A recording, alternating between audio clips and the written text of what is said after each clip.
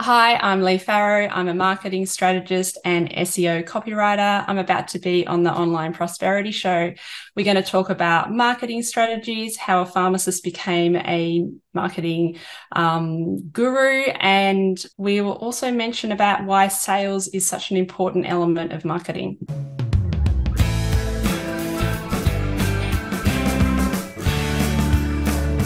Ladies and gentlemen, welcome to yet another exciting episode of the Online Prosperity Show.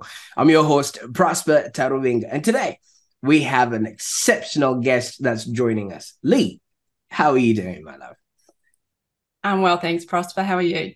Absolutely. I'm so excited about today's episode. I've been watching your stuff. We've been talking, and I just can't wait to get to the bottom of everything that you've been creating. And to our audience, Lea is a marketing strategist and SEO copywriter who hails from the beautiful Tasmania here in Australia. Now, Lea focuses on helping coaches and consultants to build powerful organic marketing strategies, which makes it easy for you to attract and book ideal clients without paid ads or complex sales funnels.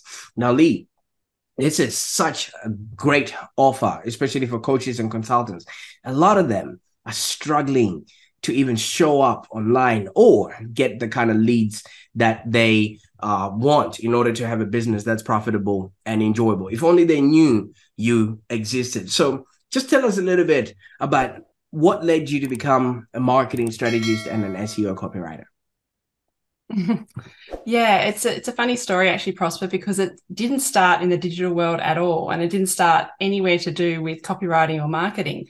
My journey started right back when I decided to become a pharmacist. So people go, what? You know, that's so different to marketing and nothing to do with writing at all. But when I was at school, I was very much, or I guess I'm very much left brain, right brain sort of person. So I equally love maths and science and all that sort of analytical stuff, but I really love the creative things as well. So, you know, photography and writing and things like that. So when it came time to choosing a career, I had to choose one way or the other, and I chose science at that point. Went and became a pharmacist and enjoyed about 20 years in that industry. And I really loved that. But I sort of got to a point where I was feeling like something else was missing. I hadn't really given my creative side much of an opportunity yet.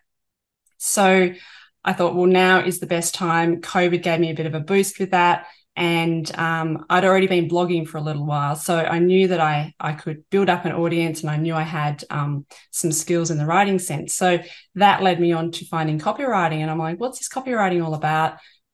Learned a bit more, went and found some mentors and some coaches with that, got trained up, and that's how I started my business as a freelance copywriter.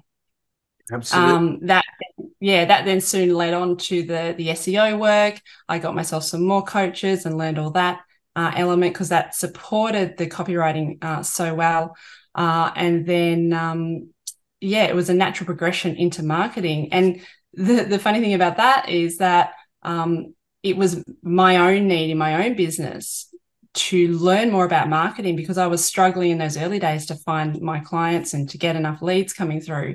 So I knew that there was something missing. It wasn't all going to be based around just great writing, or great SEO. There was some other elements, and that led me on to learning a lot more about marketing, finding my own coaches in that space as well, and sort of filling in all the gaps that I'd been missing up to that point.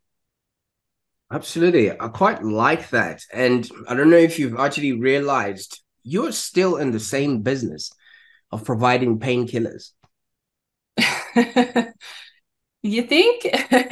Well, the pain that a lot of coaches have is not generating leads and not being able to maybe create recurring revenue streams or things of that nature. And your strategies that you have come up with alleviate that pain. So I you guess just so. moved from the And start. far less side effects too. You know, painkillers come with all sorts of side effects. So yeah, my marketing strategies don't. So that's definitely a win. Fantastic. So a lot of people, when they're sort of growing up, they have this aspiration, like I want to be a doctor, I want to be a lawyer.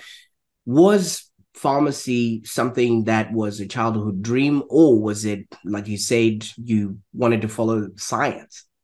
Yeah, no, it wasn't a childhood dream. It was a very analytical choice, which sort of just fell into place. It was me looking at, okay, what are my skills in that sense, and what could I go and study at university to come out and have a secure job right from the outset. I saw a lot of my um, sisters, friends, and other people I knew going off to uni and doing sort of more general degrees, and then it didn't really translate directly into a job. So I'm like, right, I can use my maths and my science skills and my interest in human biology. That was like an area I really enjoyed, and sort of reverse engineer what degree I needed to choose to then lead onto a job. So I knew that I didn't really want to be a doctor. And I like the idea of doing vet science or something like that, but I didn't want to move too far away from home to study. So it ended up being pharmacy was the pick. Absolutely. Now, in any given scenario, when your family has already accepted that this is your career of choice, and then you then throw a spanner in the works that this is not what I'm going to be doing. I'd like to hear what sort of conversations were happening at the Christmas table or the dinner table when you told people that what they hoped for you or they anticipated for you is never going to happen. You're going to go out on a limb and try this marketing thing. Yeah, that's a really good point. But I think for my family, like my parents, my sisters, my husband, my kids, they all know me so well, and they know that I've been a writer at heart for my whole life. Like I started writing as soon as I could start reading. I'm like, wow, books are amazing. I want to write these things. But then when it came to it, I'm like, I don't really have a book inside me. And that's what a lot of people went to when I said, oh, I think it's time for me to make a move away from pharmacy. They're like, oh, you're going to go and write a book. And I'm like, no, I don't have a book in me. I need to find another avenue for my creativity and for my writing skills.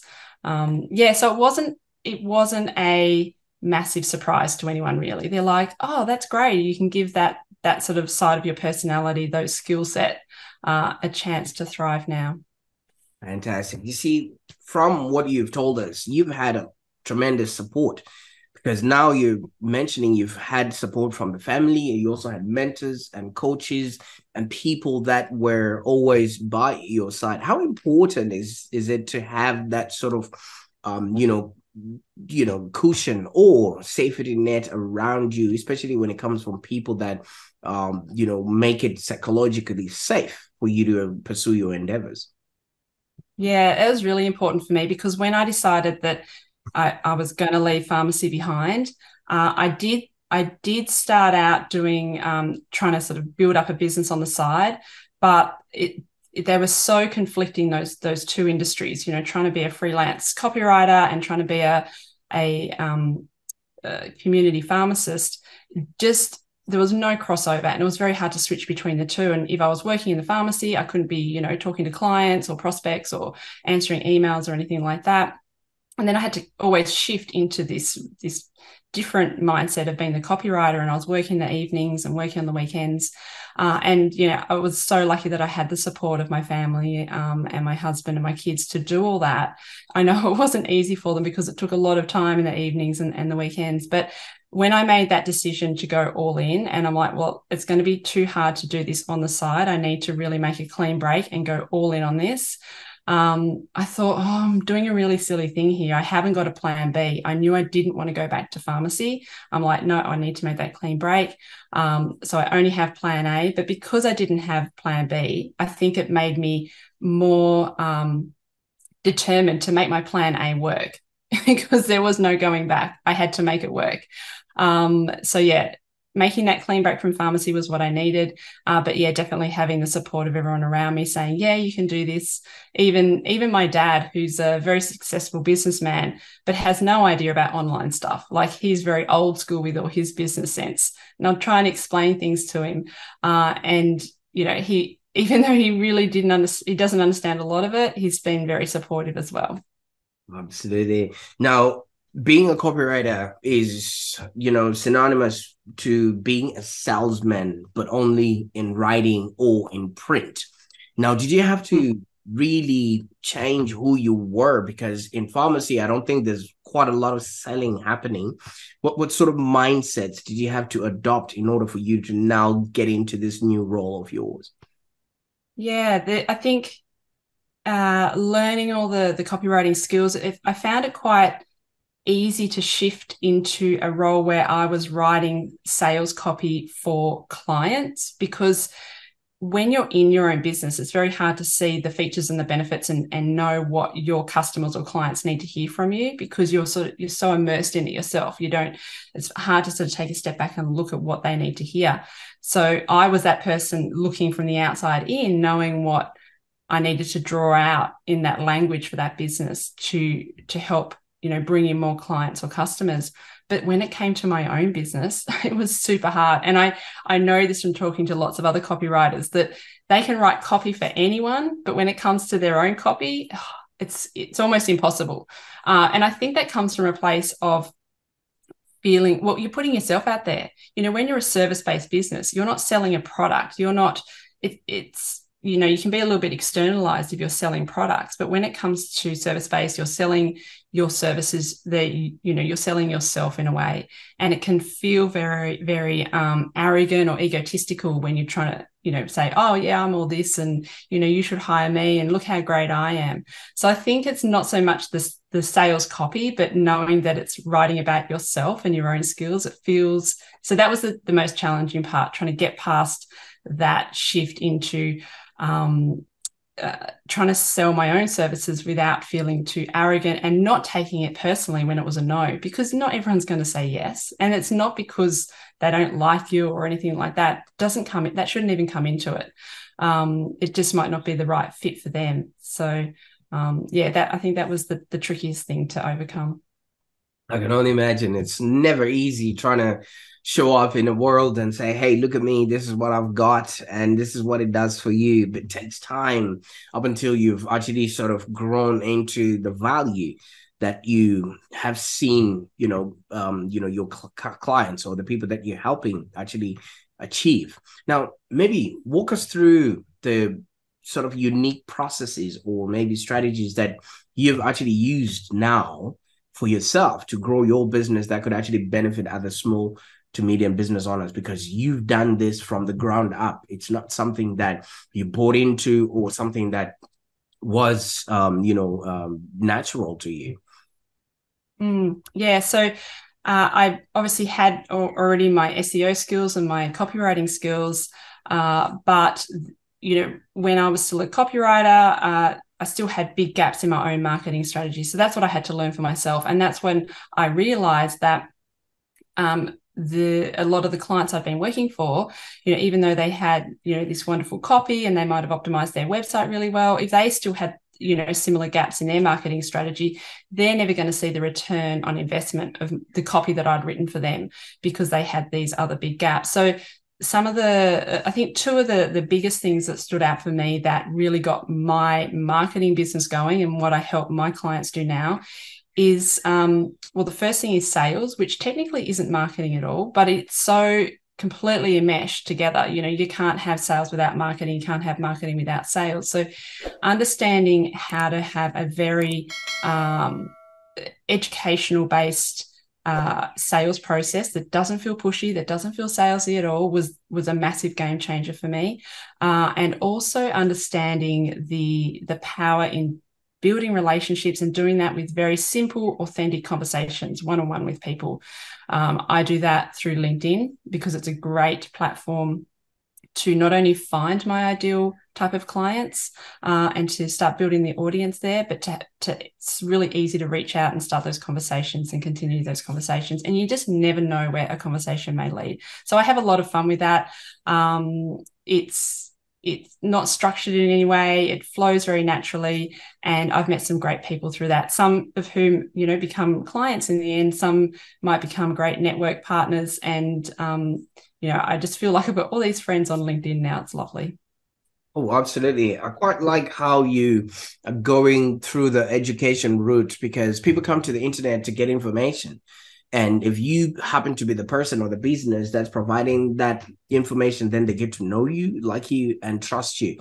And we all know that people do business with those they know, like, and trust. And just coming from that aspect alone of wanting to educate other people, would it be why you were drawn towards maybe modalities like SEO? Because I've gone to define SEO as not search engine optimization, but simply educating others.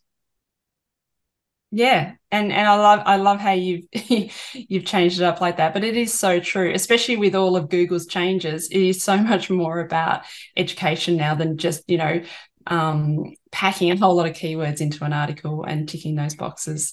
So yeah, the educational component definitely comes through in the content that I post and the content that I help my clients create for their own businesses, but it also forms the basis of the sales process that I use myself. And again, I help my clients create for their businesses because, again, you think of sales calls or another sort of sales processes, and people expect it to be all about that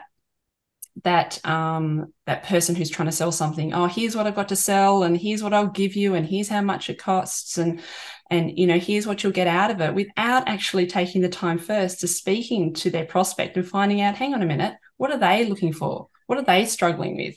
What information are they lacking? What gaps have they got in their situation? And then introducing some new information to them so they can sort of understand why they've struggled, why they've been stuck at point A and can't get to point B. And then it sort of all fits into place. And then by the time you then have the opportunity to introduce how you can help them, they're like, oh, well, that makes complete sense, because now I can see why I've struggled, and why I haven't been able to do it on my own. And it makes complete sense, the type of help that you could come in and give me. Absolutely. And I quite like how you brought in that whole having to understand your customer first, because not everyone is going to be your customer. We were laughing earlier on when we were saying you're gonna need to introduce the video, and you were simply saying, hey, not everyone is gonna like you, or whichever way it happens, but it's human sort of nature to want to be liked, to want people to buy from us without having done a lot of things. And there's studies that show that people actually like to buy stuff, but they don't like to be sold to. Now, how do you go about creating this sales system that actually efficiently converts these leads into clients, especially for your coaching business? First of all, without sounding or feeling all salesy, like what everybody else does not like. Yeah, so it all goes back to the very first step, which is building that strong foundation for the marketing strategy. And that's all based around your market positioning, which is knowing who you help. So understanding who your ideal client is, how you help them, so what your offer is, and what the benefits and features are of that, and why they should choose you over anyone else. Because obviously there's going to be loads of coaches and consultants out there, helping people in lots of similar ways, but you have to give them a reason to choose you. Why you? Why not, the next person down the road? So unless you've got that positioning right, you're never going to be reaching out to the right types of clients. You're sort of going to be still trying to reach out to the masses, and the masses aren't interested in what you've got to say or what you've got to sell. So get your positioning right first and align all your online content, your LinkedIn headline, your LinkedIn profile, the content you put out, your website, everything like that, around that market position that you've created. And then when you prospects are reaching out to you, and you're getting on a sales call with them. I call them sales calls, but really they're like a discovery session or a clarity session or something like that, because a majority of that call is based around finding out what that person is struggling with, where they're trying to head, what those goals are, breaking it right down, and then introducing the new information about your offer, and how it's going to lead into the outcomes that they really want to get.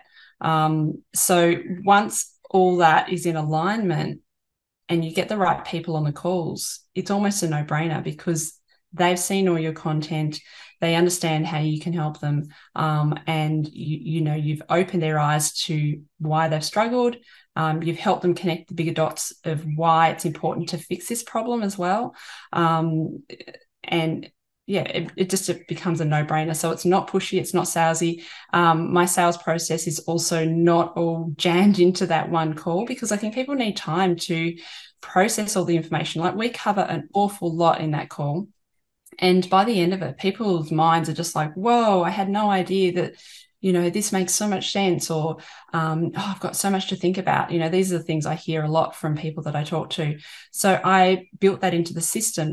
We stop the call. I let them go away and process the information. I give them some more value by giving them an activity to do to, help them understand how I work, and to just help them along their own journey as well. And then we can come back onto a follow-up call and talk about the next steps if it's right for them.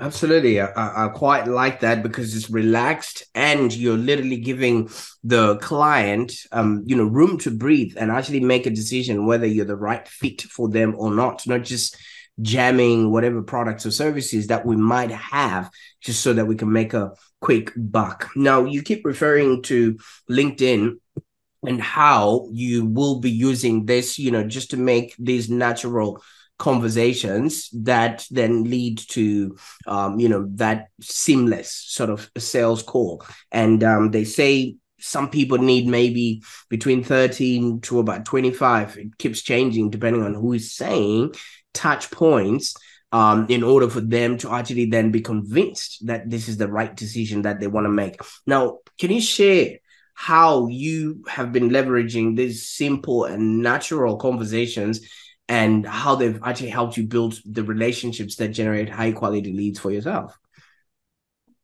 It's funny, like, people always want to know, like, what's the secret? What templates do you use? What are the magic words that you have to write and things like that? But really, at the end of the day, it is just being a really nice, friendly human being. Like, really, that's all it takes. So my key focus with on LinkedIn is, first of all, you need to, again, I come back to knowing who your audience are. And in that way, I know that I can reach out with connection requests to the right sort of people, the people that I know that I can help, the people that are going to be interested in the content I've got to share. So even if we don't become, have a working relationship, I know that they'll be able to benefit from the content that I'm putting out.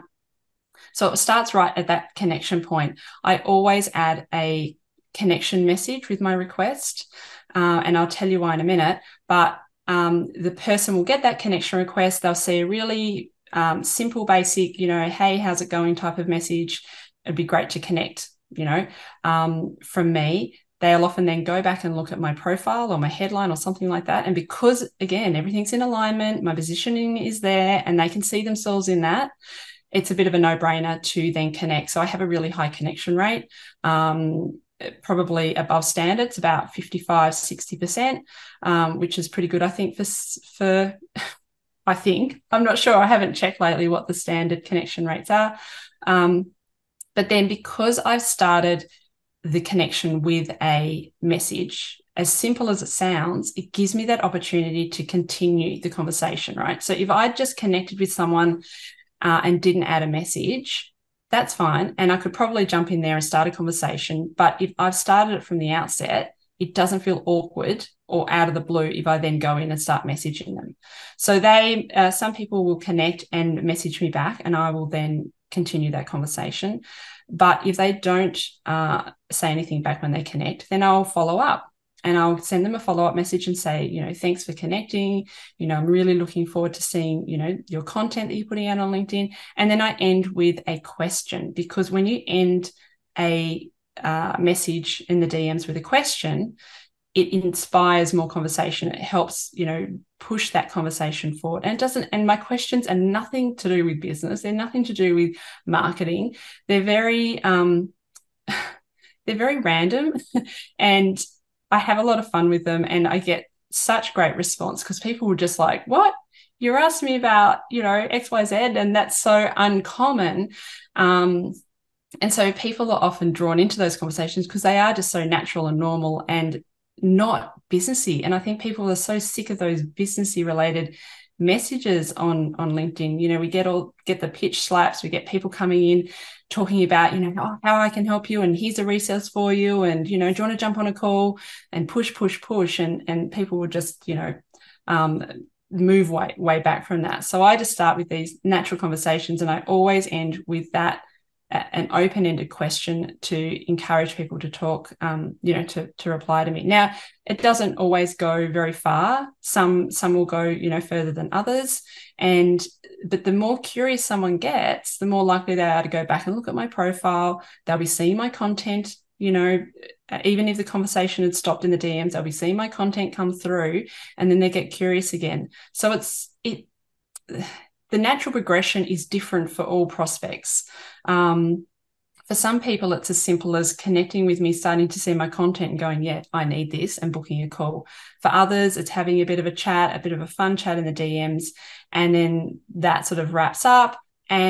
And then they're like, oh, I haven't heard from her for a while, but I'm seeing the content. Actually, I think I do need some help in that sense. And for other people, we'll have a conversation and they'll be like, so tell me about, how you actually help people with their marketing.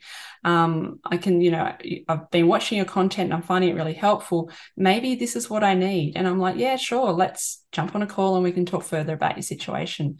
So it goes in lots of different directions, but I always come back to the position of, how would I like people to respond to me? What sort of messages do I like getting from people? And I do that. That's sort of what forms the basis of my strategy. I think it's got a lot to do with abundance, right? Because so many people have that scarcity mindset. Now that we're connected, I need to get something out of this person speedy, quick. And half of the time that always brushes against that person, because most of the times, like we said earlier on, people like buying stuff, but they don't like being sold to. And if we end up just selling to people, then they either block us or delete us and move away from those sort of conversations. So I think it has a lot to do with the mindset of how you're actually approaching your business moving forward. And talking about your own business model, you've actually shifted from doing stuff for people to actually doing stuff with them, which I think explains why you really need to take them on a journey. Because if you're going to be working with somebody, they better be somebody that you absolutely like working with. Otherwise, it will be like eating sandpaper for breakfast. And yeah, you know what I mean? So how did this shift sort of contribute to your business growth?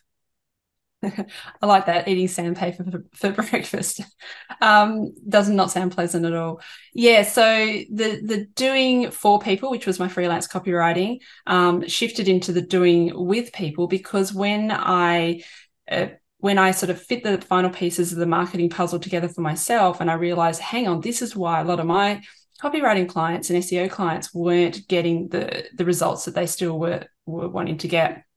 And this is how I can help people better. I can actually round out my offer and help everyone fill in the gaps for themselves. And sure, I could go in there and do all the work for them, but I decided that it's better to, it's the whole give a man a fish, he eats for a day, teach a man to fish, he eats for a lifetime, that sort of mentality. So I thought, if I can work with my clients and, guide them along, teach them how this is all built from the ground up, then and do certain elements for them that they need doing, that don't, like a one-off sort of thing, like, getting their LinkedIn profile optimized, I'll go and do that for them, because that's just a once-off set and done. But then the things that are the ongoing things, like creating their content and reaching out to referral partners and building their audience, I teach them how to do that for themselves. And the beauty of that is, not only do they understand all the aspects of their marketing then, and how it all fits together and why all those arms are important, working together, but it means that at the end of our time together, and they've got a fully built marketing strategy, organic marketing strategy, that if they make a tweak to their business, they want to add a new offer in, they want to change their direction, they want to reach a different target audience maybe, or build a whole nother business altogether, they'll understand exactly what they need to do to their marketing strategy to make to take it in that new direction, to pivot it to whatever they're going to do, because they've learnt it, the whole system along the way. So, I think if I went in there and just built it all out for them and then left it with them and said, there you go, there's a working marketing strategy for you. Off you go. You just continue that. And if something changes, they would be like, in their business, they'd be like, oh, but I don't know what to do. I need a whole new marketing strategy. I'm going to have to go and pay for a whole new marketing strategy to be built. So I'm sort of giving the power back to people that they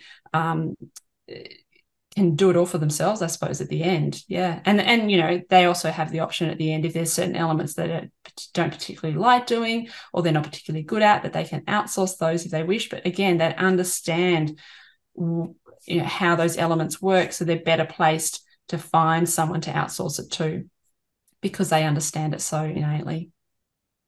I quite like, and I really enjoy talking to people that seemingly get it, especially when it comes to marketing. And you, Lee, are an epitome of that. And I bet your pharmacist or pharmaceutical colleagues are just watching this in awe, going, wait a minute, this girl was crafting potions with us. Now she's in a whole different field, and really making the best of it. But looking at what you've achieved, this is something that maybe people will be like, yeah, it's only pertaining to her. This doesn't happen in everyday scenarios. Maybe you can share with us either a testimonial or some sort of a success story that a client of yours has actually benefited from your marketing strategies, just so that doubting, Thomas watching this video right now might actually start noticing that these two can happen for them.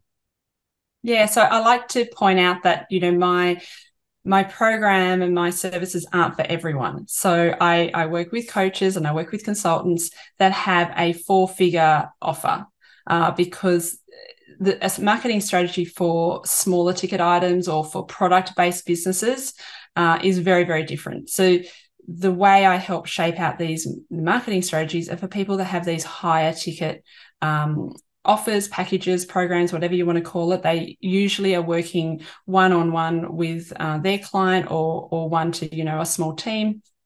And I suppose it doesn't really matter what industry they're coming from, because so long as they are fitting that mold of, they have a service offer, it is a higher ticket item, the same strategy will work for them. And obviously I'm proof that it works, and I'm not teaching people something different to what I do. It's not like, here's what I'm going to build for you, but I do all these other, special secret things that I'm not going to tell you about that make me successful. I do, what I teach people is exactly what I do for myself. But I have, again, people often come to me and think, oh, organic marketing sounds pretty slow. I don't really have a year for this to start working. And they go, that's why I really want to just try some Facebook ads quickly or something like that, or some Google ads, get some leads in. But organic, and there's a whole nother conversation there about why that's a bad strategy to take, to jump straight into ads. But an organic strategy can actually be fast, act faster than you think. So for some of my clients, just getting their positioning sorted out, they didn't have clear, and we do a lot of work around their offer. So getting really clear on what's going to be a one very valuable signature offer, and then optimizing their LinkedIn profile. Already I have some of my clients are getting some early leads just in those first couple of weeks of that work, because all of a sudden they've already got an audience there, but now the audience is seeing very clearly who they're helping, how they're helping them, and why they should choose them. The offer's really clear. The offer's very valuable. And when we round out their sales process, all of a sudden when they get those leads coming through, they're landing them. So yeah, so some of my clients, especially if they do the work early on, they start getting leads and landing clients, only halfway through working together. So it's really, really amazing. Absolutely. And one of the first things that you do with people is help them get clarity on the direction of which they are taking. And I think you do this through a free marketing session, right? Absolutely. Yeah, so the first call there is to understand what are they doing, like where are they at, where are they trying to get to, and then look at why they're not getting there, where are the gaps, and so I'll take them through a process of what the different elements of an organic marketing strategy looks like and what needs to be there. And then we'll have a look at what they're doing for each of those things and where those gaps might be and what they would need to do to get them all working together for them. Fantastic. And what would the best way that people can get a hold of you there, Lee, in order to initiate Ah, this yeah. clarity I session? have a link on my website, on my LinkedIn profile. If you click that button, I think it says visit my website. It has all the links there to book a session, or you can just go to my website that also has a button to book a call. Fantastic. I'll make sure that all those links are in the show notes so that people can actually get started on that clarity. Because if you can see around the edges and if you can see exactly where you are, it's easier to then plan ahead to where you want to go to. And I think people like Lee have paved the way for you so you don't have that many false starts that a lot of people have, especially when it comes to marketing their business. Now, you mentioned something that is that is topical. A lot of people just want instant results, instant gratification. You know what I mean? I don't have a year, like you said, to wait for this thing to manifest or to actually come together. What sort of advice would you give to other sort of business owners that are looking to, first of all, maybe make the shift that you did from the career that you had to what you now have, and maybe just really create a business that's profitable and enjoyable? Well, I think the biggest shift happens in your mind first, your mindset. You have to, from a marketing standpoint, you have to have a farmer mentality. You've got to understand that, the seeds that you are planting this season, you're not going to harvest for another season or two. Whereas a lot of people approach their marketing with a hunter mentality, that they're like, oh, well, I'll run some ads, or I'll put out a whole lot of content, or I will start a blog or a marketing list or something like that. An email marketing list. And, I need those leads. Why aren't the leads coming in? It just doesn't work like that. So even if you run some ads, unless you've done all that pre-work of positioning and getting all your offer sorted out and clarified, and you've got your sales process, down pat, and all your online content is all optimized and aligned, essentially, you need to know that things are working in the organic space first before you can run ads, because ads aren't a marketing answer in themselves. They are only amplifying those organic results. So you need to have those organic results first before you can amplify them. So rushing in and thinking, oh, well, I'll just run some ads to get this business up and going is also the wrong way to look about it. It's that very much that hunter mentality. So yeah, ads do have a place down the track when your organic strategy is working really well and you can amplify those results, but not in the early days. So I think for someone wanting to transition out of something and into their new business, they do need to look at a longer game, that it isn't necessarily a quick process. They do need to have a strategy behind it. But even if that strategy is an organic marketing strategy, it does happen sooner than they think if they put the work into it. Absolutely. It's more like you can't put lipstick on a pig, right? Well, you could have it go, but yeah, And you probably wouldn't be very successful. absolutely fantastic. Well, I'm really excited with what we've created here. And I'm really, really grateful that you've taken the time with us on the show today. I mean, obviously, you've done the work, it shows, and your clients are enjoying what you've created for them and things of that nature. But it would be remiss for me, Lee, to not ask you this, as a parting question, because you've come a long way. You've shifted gears. You've done so much to reinvent yourself. And now you're showing up to help other people have a happier existence as well. Now, you came across a few mentors and you came across a few people that helped you along the way. And some of them might have propelled you to where you are right now, and some of them might have distracted you. If you would have come across a younger Lee at the age you are now, knowing what you know about who you've become, what sort of advice would you give to her while she's putting on that white dust coat and getting ready to go to her pharmaceutical job? And you could just whisper something to her ears. I still have that white coat hanging in my wardrobe too. I don't think I'll ever get rid of it. What would I tell her? I would say, you've enjoyed your pharmacy career, you've got a lot out of it, and you've helped a lot of people, but it's not going to be forever, and that's okay. Don't feel like that's a failure. That is just, that's the natural lifetime or lifespan of that career. So don't feel like you've failed and you're giving up on that to then shift gears. In fact, do it sooner. Do it sooner, because you do have it inside of you to do that. And make sure when you do take that leap of faith, reach out for support, reach out for some coaches and mentors right from the outset, because it's going to help boost your confidence, your skill set, and make things happen a lot faster for you. Wow. That is some profound advice right there. Just do it. Just go out and do it. Now, Lee, obviously, our audience who happen to be coaches and consultants are usually looking into the power of the now, which is basically what we've just done.